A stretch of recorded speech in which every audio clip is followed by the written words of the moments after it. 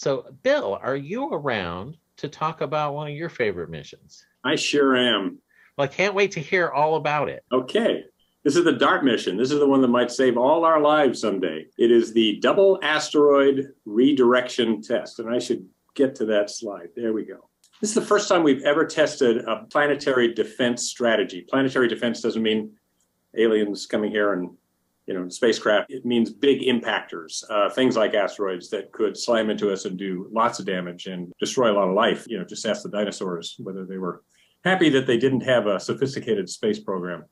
So this image actually shows the components of the thing. You can see the two asteroids, Didymos and Dimorphos. Didymos is the big one. Dimorphos is the small one that orbits Didymos. And you've got the DART mission flying in. And behind it, you can see off to the left there, that little thing. That's a little CubeSat made by the Italian space agency called LiCiaCube. And that's how you say it in Italian anyway. I don't know how you would say it in English. And what that does is it hangs back. It's separated about, 15 days before the impact, and it takes pictures.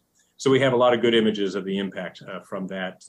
And then down below, you see a picture of the Earth with an observatory blown up. That's because there were lots and lots of ground-based telescopes. I'm going to get to that image here. There it is. You can see how many, the list of worldwide ground-based telescopes that watched and monitored this thing. And off to the left, you see Hubble, JWST, and one more, Lucy, which are space-based. So there was a lot of attention paid to this thing.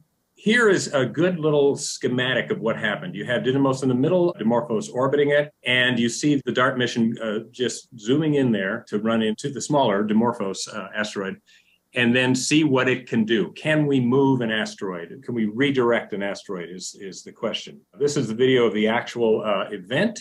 You have now, I'm going to tell you, this DART mission is like about 1,300 pounds, and the object it's going to hit is something like, what is it, I have the number here, 5.5 million tons. The asteroid that's being hit, the smaller asteroid, is about the same size and mass as the Great Pyramid of Giza.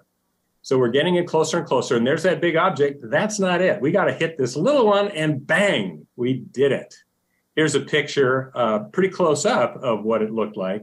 And then this is the last actual image that it took, the craft itself on its way in before it smashed into the asteroid. And of course, it was a bullseye. I like to say it was a smashing success. Bullseye is a DART pun, and I know smashing success. I'm sorry, that's the last of my puns. But it really was just a much smaller object that hit a much larger object. And now the trick is, did we actually make some impact on it? And it turns out we did. What they were trying to do by hitting the asteroid head on, take away some of its momentum, its angular momentum, or its orbital velocity around the bigger asteroid, which would mean it would fall into a lower orbit and go around a little more quickly. So the amount of time that it takes to do one orbit should go down if we're successful. And what they were hoping for was a change of 73 seconds. That would be 1%. And if they could get 73 seconds shorter orbit, that means there's a success here, and that this is actually something we can employ if we need to. But they expected to get maybe, by calculations, up to 10 minutes. Math and physics are great, but sometimes you have to go there and find out what you can really do. What they got was not 10 minutes, not 73 seconds. They got 32 minutes of shorter orbital period for Dimorphos going around Didymos. So it was a really, really, really great success. And there were some unexpected results, some fun stuff. You can see here the bigger asteroid and the asteroid that was hit. With stuff coming off of it. There's all these tendrils of stuff. The way the stuff flew off of the asteroid surprised some scientists. They didn't necessarily expect to see this. There's another image. Here's a really good image. These were all taken by the Italian CubeSat. And you could even see the impact and some of the distribution of the matter in the Hubble and the JWST space-based telescopes. And then we have a Hubble image that shows the actual impact in a GIF, just getting hit and throwing stuff off into space. Oh, and this is one of my favorites. The next one coming up is, let's see, I believe this was the Atlas group. It's a group of telescopes, but it's a little video or GIF. And there it is. That was the impact. And you can see the amount of stuff that was just blown off the surface of the asteroid Dimorphos. What happened to a lot of that stuff is what happens with comets. It created a tail. You can see in this image there, just if you look very closely right in the center, this is from our telescope demonstrator, Blake Estes. Great guy, great astronomer, great telescope operator. He now operates a pretty major observatory down in Australia, and he got this image of that tail forming. And the tail seemed to form the same way that comet tails form. That is, there's all this stuff flying off the sun, the solar wind, particles just flying off into space, and they push the matter back until it forms a tail.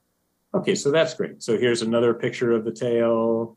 Here's another picture of the tail. All kinds of telescopes took pictures of the tail. Here is the, you can see the virtual telescope. I love this group of telescopes. And there it is if you didn't see the actual tailed asteroid there. But something else that happened that was interesting is the tail started to split. It became kind of a double tail. And I think that at this point, still, nobody really understands exactly why that happened. Comets often have a double tail, but that's because the stuff that comes off a comet is some gases and some dust. So they react differently under the pressure of the solar wind and make two different tails. This is all dust, so we don't really know exactly what's going on there.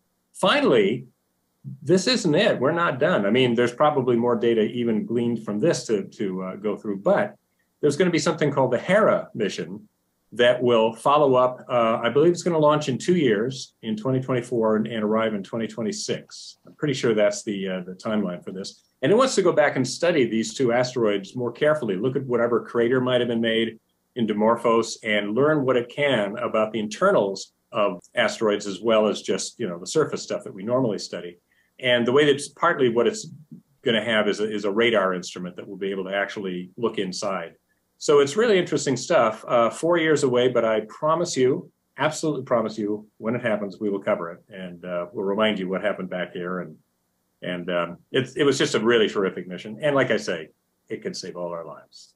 Bill, I'm mostly on board with that, but I still feel it's a little bit like innocent asteroid going about its business. Out of nowhere comes this spacecraft from Earth, assaults it, blows the heck out of it, changes its environment, and then we're going to return to the scene of the crime.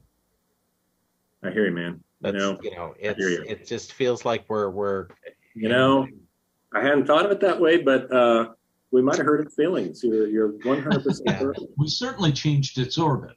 Yeah, we changed its orbit. Luckily, the orbit was not changed in a way that this smaller one can come back and hit Earth. They're nowhere near Earth that way. They picked this little system for that reason. It wasn't headed toward us anyway, and there's no way this impact could have made it head toward us. It was, on too different a trajectory. So exactly.